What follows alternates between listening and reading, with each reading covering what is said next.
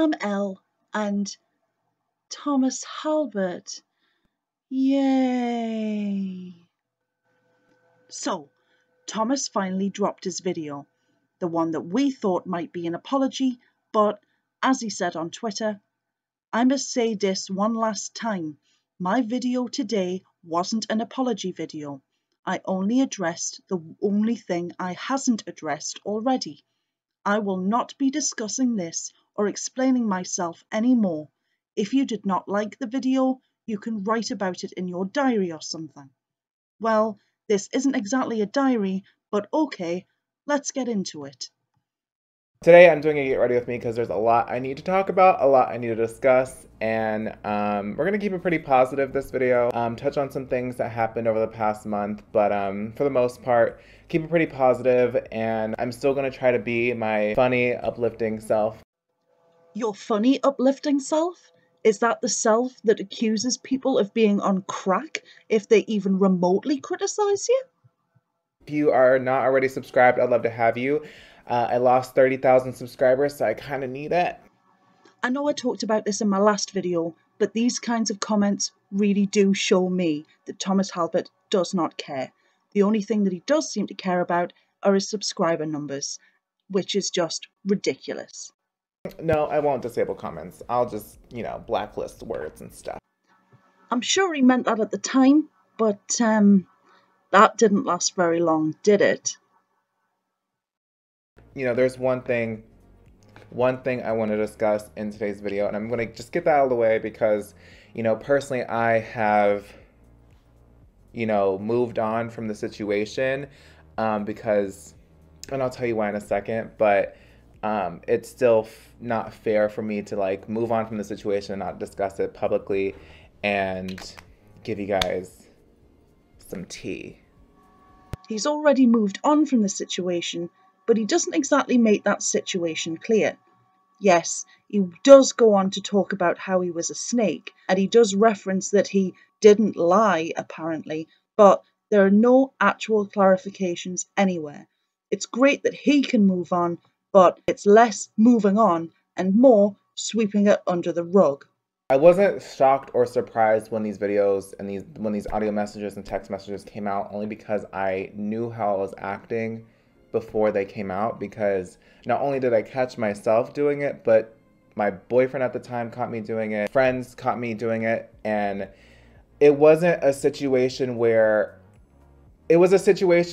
I had my boyfriend, friends coming to me being like, Thomas, we don't like how you're acting. So I have been working on myself to become a better person for a month prior to any of this coming out. That's why I made that video. That's why I wanted to hold myself accountable with a video. And, obviously it wasn't fair of me, and I was being a hypocrite at the time. I mean, I was being a hypocrite, period, honestly, when it came to calling out other people for certain things, when it came to acting like I was better than certain influencers, or I was the most woke, or the most, least scandalous, and I'm the least snaky and stuff like that. Because I think, honestly, what it was me lying to myself, me kind of trying to make myself think that I'm a better person than I am. If Thomas really knew how he was acting, he would have addressed that in his original video.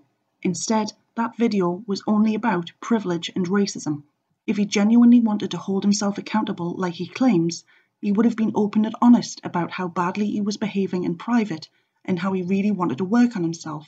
He's only spinning this narrative that he knew that he wanted to change before all of this happened, because it's the only explanation that he can give that shows him in the best possible light. The truth is that he was willing to lie and throw Here for the Tea, his friend of over 2 years, Manny MUA, Nikki Tutorials, Laura Lee, and even Nikita Dragon under the bus, all to suck up to Jeffree Star, who ended up rejecting him. Considering he later goes on in his video to say that he's always felt rejected, his spiteful behaviour here actually makes sense. It wasn't personal growth that made him make that video and those false accusations. It was pure bitterness. The best way I can explain it is that I'm a flawed person, just like everyone else. I'm a human being. I'm flawed. I'm flawed like you watching this. I'm flawed like every single human being on this earth. That is true. Everyone is flawed. But if Thomas' behaviour was relatable and an ordinary kind of mistake, he wouldn't be losing thousands of subscribers over this. When Manny MUA was accused of social climbing, he had to take a break from social media and even attempted a comeback documentary. He looks like an angel compared to Thomas in this situation. If Thomas saw this as a real mistake that he genuinely wanted to fix, he wouldn't downplay it so much. He would just own it.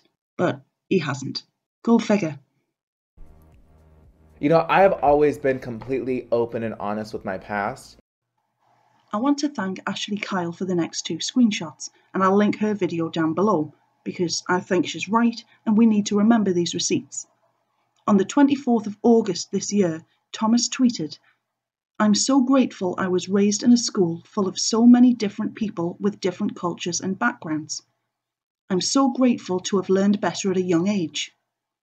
I'm so grateful I was raised by a hippie mother who taught me to love everyone and to not judge anyone." But back 4 years ago, he said on Facebook, "I used to be extremely racist growing up because I'm surrounded by racists and I was brought up in a family where racism was okay. Obviously, I keep my comments to myself and give people the benefit and the doubt, even though I don't particularly like that race, because everyone's different and you might just end up liking that person. I don't know. Pick one, Thomas." It just sucks that my mistakes were publicized, but it's also like, well, you reap what you sow. You kind of had that coming, and I totally accept that and I agree with that. I would hope that how I try to carry myself now and how I try to continue to change and call myself out and be very self-aware for the most part. This would be great if Thomas actually was self-aware, but to me, this sounds like he's just throwing out words to see which ones stick. I mean, he still thinks that he's open and honest about his past when he absolutely isn't. For it not being an apology video, though, he does talk about his mistakes. Just not the ones that we actually want to hear about. Like, for example, his disgusting behaviour towards Gadget Beat 30, the woman that was allegedly scammed after winning his giveaway. Back on the 13th of October, referencing his original racism video, Thomas said, "I'll be making a video apology to the giveaway winner soon. I have apologized to her via DM a while ago, and obviously I should have put it in my video, because it would have been another good example of me enabling. So I plan to put it in a vid. She deserves more than Twitter." But there hasn't been anything about that in here, has there?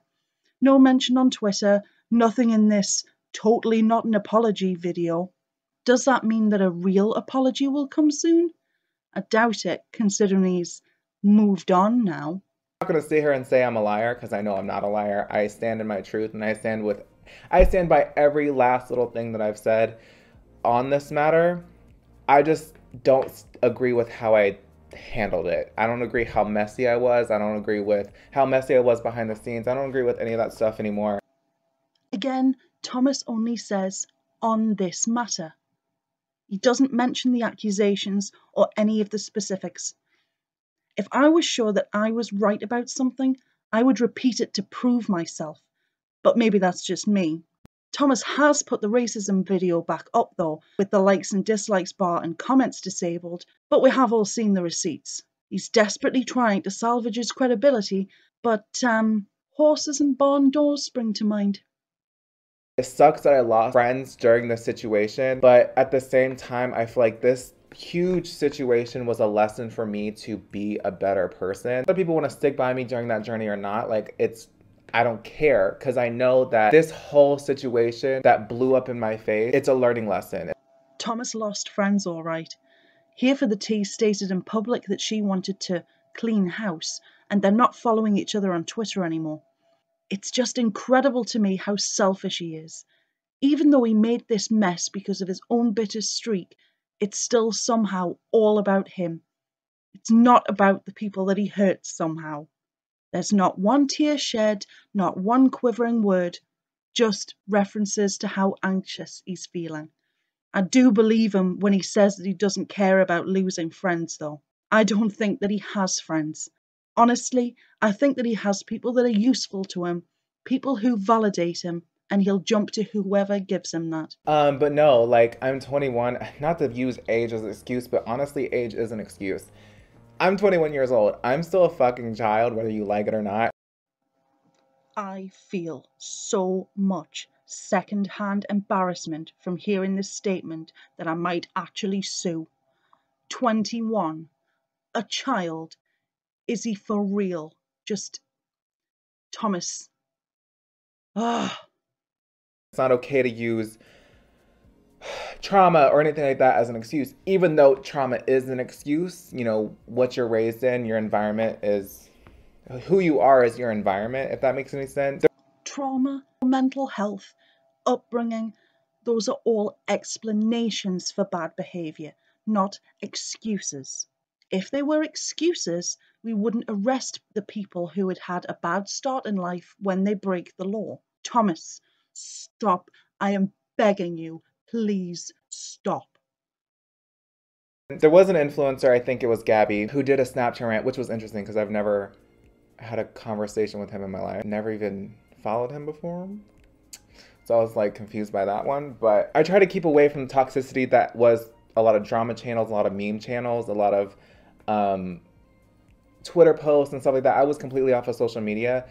So I had a lot of friends come to me telling me what was going on, just to keep me updated. So, you know, Gabby was right in saying that I played both sides because I was playing both sides. I guess Thomas is salty that Gabriel put up a Snapchat saying that mental health isn't an excuse, but I don't think Gabriel cares. Neither does Jeffrey. Completely off of social media though? Is he serious? He was on Twitter constantly tweeting and deleting and blocking anyone that criticised him. But I suppose this is just a lie for all of the subscribers on YouTube that don't have Twitter accounts and can't double check. And if you care to have an explanation, then listen up.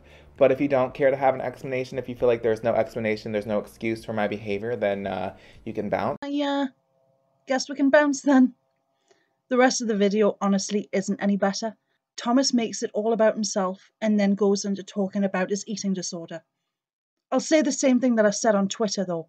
Deliberately triggering trauma, an eating disorder, or anything like that is absolutely evil. Thomas doesn't deserve that, and I will totally support him against anyone who tries it. At the same time though, making this excuse-heavy video and then jumping into how his mental health is and how his disorder is doing is a manipulative tactic to try and make viewers feel sorry for him. No. Sorry, Thomas, that isn't how it works.